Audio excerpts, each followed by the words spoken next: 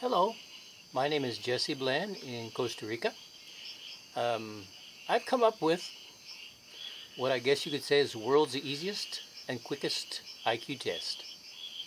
And I believe sincerely in its accuracy, and I'm just going to show it to you. There are many of you who can do this yourselves. I invite you to try. If you want to know more about using the pendulum, which we're going to be doing, you can see some of my other videos. You might especially like the ones about U.S. presidential candidates and other things. Okay? But this is the world's quickest IQ test. And we're going to test several people. Okay? One of my favorites to test, I'm sorry I pick on him, but I have to, is George Bush. Okay? So the way this works, there are thousands of people on earth that can do this. I believe over 15,000 people now that can do this, is we just ask. Okay? And you'll be surprised what the answer is. As an example, and I'm not bragging, but as an example, I started testing my own IQ, and it's about 137 or so. Okay? But that's not important. You can see it in another video. Okay, we're going to test George Bush's IQ. And to do that, we're going to connect with George Bush, the son, right? I imagine the dad was a little smarter. Okay, we have connection with him. The pendulum spins to the right and then stops. Okay? What is George Bush's IQ? 10, 20, 30, 40, 50, 60, 70. I'll raise it up where you can see it better. 80, 85. When it's right on, it spins in a circle. When it goes past, in my case, it stops. We're at 85 now, so it's spinning in an oval, and we'll just keep on spinning in an oval because we're not yet on the correct number. 86, 87, 88, 89. It's getting more circular. 90, 91, 92, 93. 94. George Bush's IQ of 94. 95. Okay. George Bush's IQ is 95. Okay. This is actually very accurate. Another person alive today that people talk about who has the fame of being smart, at least he's a impressive guy, let's say, is Stephen Hawking, what is he, a astrophysicist or something like that. So let's connect with Stephen Hawking and see his IQ.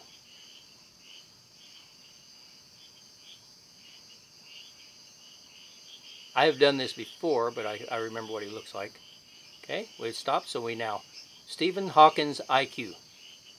5, 10, 15, 20, 25, 30, 35, 40, 45, 50, 55, 60, 65, 70, 75, 80, 85, 90, 95. Already past George Bush and not even moving. 100, 105, it's moving a little. 110, 115, 120, 125, 130, 135, 36, 37, 38. Quite a ways to go yet. 39, 40, 41, 42, 140 is genius. 43, 144, 45, 46, 47, 48. 49, 50, 151, 52, 53, 54, 55, 156. A perfect circle is the correct answer. 156, 157, 158, 159, 160, 161. That looks like a perfect circle. 161, 162, and it's going to stop. Stephen Hawking's IQ, 161. Okay? I wanted to include somebody relatively normal. This is my mom. Okay? My mom's IQ. I'm going to say a year ago. Now I'll tell you why. My mom's IQ a year ago. 10, 20, 30, 40, 50, 60, 70, 80, 90, 100. 105, 110, 115, 116, 117, 118, 119. 120, 121, 122, 123, 124, 125, 126, 127, it's almost a circle, 128, 129, still turning, 130, it's going to stop, 129, my mom. It's interesting, she died in February, so this was a year ago, Okay?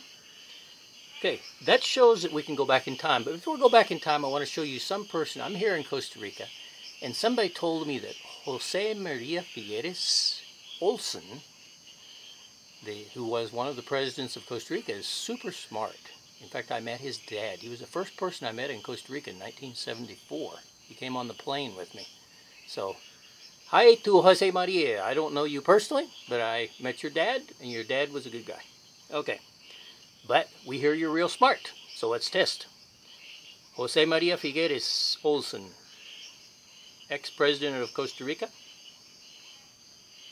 IQ, 10, 20, 30, 40, 50, 60, 70, 80, 90, 100, 110, 20, 30, 40, 50, 60, 70, 170, 180, 190, 191, 92, 93, 94, 95, 96, 97, 98, 99, 200, 201, 202, almost a perfect circle, 203, is still turning, I think that's it, 204, okay. Jose Maria Figueres, 203, smart guy. Use it for the good of your country and of the world, okay? Now, we can do this with anybody who's alive, if we connect with them, but I wanted to go back in time because this gets really interesting, okay? We're going to go back, he may not have been a terribly smart guy, but he was an important guy. We're going to check Abraham Lincoln, the President of the United States. Knowing that he was somebody important, I can have a connection because there was only one Abraham Lincoln who was President of the United States. Okay, so we connect to Abraham Lincoln.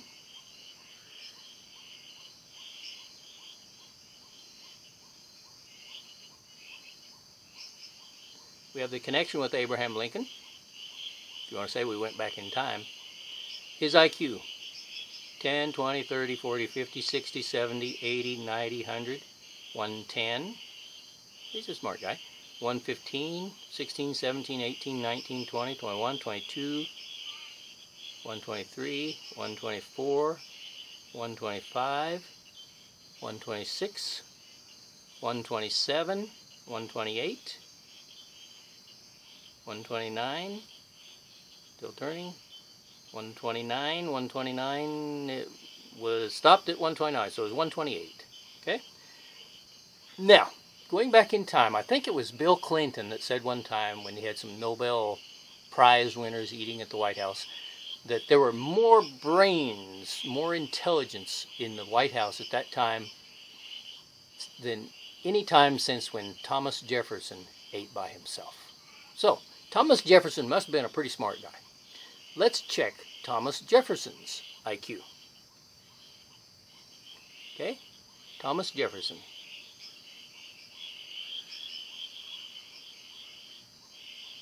Connect to Thomas Jefferson. Okay, his IQ. 10, 20, 30, 40, 50, 60, 70, 80, 90, 100, 110, 20, 30, 40, 50, 60, 70. That's 170, right?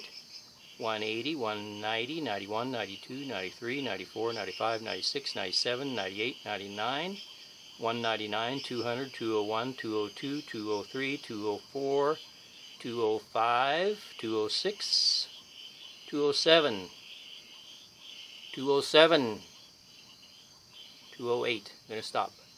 207. Thomas Jefferson, smart guy. Okay? The father of our country, or ex-country in my case, until things change, then I might adopt it again. George Washington. Let's connect to George Washington. I'm doing this back in time. You can do it to people on Earth now, right? And you don't have to give them a paper test or even be close to them. Okay, George Washington. His IQ. 10, 20, 30, 40, 50, 60, 70, 80, 90, 100, 110, 15, 20, 25, 26, 27, 28, 29, 30, 31, 32, 33, 34, 35, 36, 37, 38, 139, 140, 41, 42. He was a genius. 43, 44, 45, 46, 47, 147, 148. 147. Genius is 140, so 147. Very smart guy. Okay. But when we think of smart guys, don't we think of Leonardo da Vinci? Yes. And I also think of Michelangelo, the two great Italian artists who gave so much to the world. And I was kind of wondering which one was actually smarter. They were intelligent in different ways, I assume. So let's do Leonardo da Vinci's IQ. We connect to Leonardo da Vinci. Anybody who doesn't believe in quantum physics, I hope this helps convince you that there is connections and things that are not explained by standard science. Okay, we are now connected to Leonardo da Vinci. I could ask all kinds of things about him now, but right now we're going to ask his IQ. Okay, IQ 10, 20, 30, 40, 50, 60, 70, 80, 90, 100, 110, 20, 30, 40, 50, 60, 70, 80, 90, 190, 191, 92, 93, 94, 95, 96, 97, 98, 99, 200, 201, 2, 3, 4, 5, 6, 7, 8, 9, 10, 11, 12, 13, 14, 15, 16, 17, 18, 19, 20, 21, 22, 23, 24, 25, 26, 27, 28, 229, 230, 231, 2, 3, 4, 5, 6, 7, 8, 9, I think that was 239, 240, 41, 42, 43, 44, 45, 46, 47, 48, 49, 50, that's 250, 251, 2, 3, 4, 5, 6, 7, 8, 9, 259, 260, it's real close, 261, 2, 3, 264, 265, 266, 67, 68, 269. It's actually going to stop at 269. 268. Leonardo da Vinci's IQ. Okay? It's going to be hard for Michelangelo to beat him. 268. Let's check. Michelangelo, the great artist. Less inventor, maybe a greater artist. Connect with Michelangelo. Okay, Michelangelo's IQ. 10, 20, 30, 40, 50, 60, 70, 80, 90, 100, 110, 20, 30, 40. Give it some time to react. 140, 145, 46, 47, 48, 49, 50, 51, 52, 53, 54, 55, 56, 57, 58, 59, 160, 161, 62, 63, 64, 65, 66, 67, 168, 169, 170, 171, 72, 172, it's keep going, but I don't think it's going to make 173, 172, 173. 172. Leonardo beat him in IQ. Okay. Think of another great world leader. I picked 3 more here. And let's go to Alexander the Great. Alexander the Great. Connect to Alexander the Great.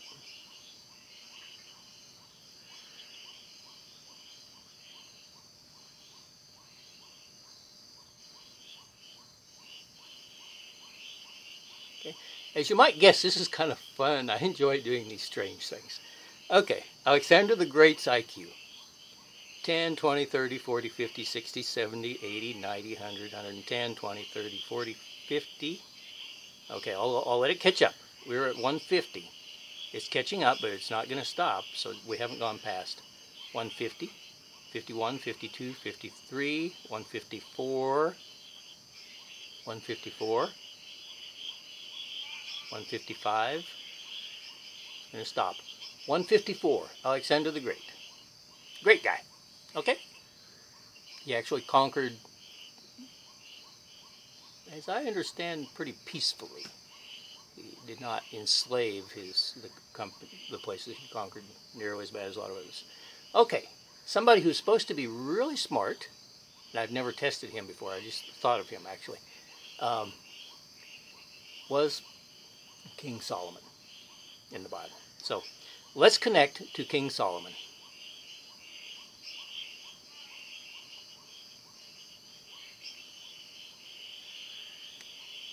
Okay, we have the connection to King Solomon. The IQ of King Solomon. 10, 20, 30, 40, 50, 60, 70, 80, 90, 100, 110, 20, 30. Give it time. 130, 140, 150, 160, 165, 66, 67, 68, 69, 70, 71, 72, 73, 74, 75, 76, 77, 78, 79, 80, 181, 182, almost perfect circle. 183, still going. 184, that's going to stop. 183, another smart guy. Okay? Now I just think of somebody going way, way back, and I don't think he's that smart, but it's somebody that we recognize and we know who he is. And this is going to be my last one. I can't, I'm not going to try to go back to Adam or Eve. Let's go back to King Tutankhamun. Okay? I'm not even sure when he lived, but it was a long time ago. Okay? And we know that he existed. King Tut. Connect with King Tut. I don't know that he was especially smart. Okay? We now have the connection with King Tut. What was King Tut's IQ? 5, 10, 15, 20, 25, 30, 35, 40, 45, 50, 55, 60, 65, 70, 75, 80, 85, 90, 95, 96, 97, 98, 99, 100, 101, 102, 103, 104, 105, 106, 106 going pretty good, 107, it's barely going to stop at 107. 106. King Tut's IQ is 106. Okay. World's easiest IQ test. It works. Try it.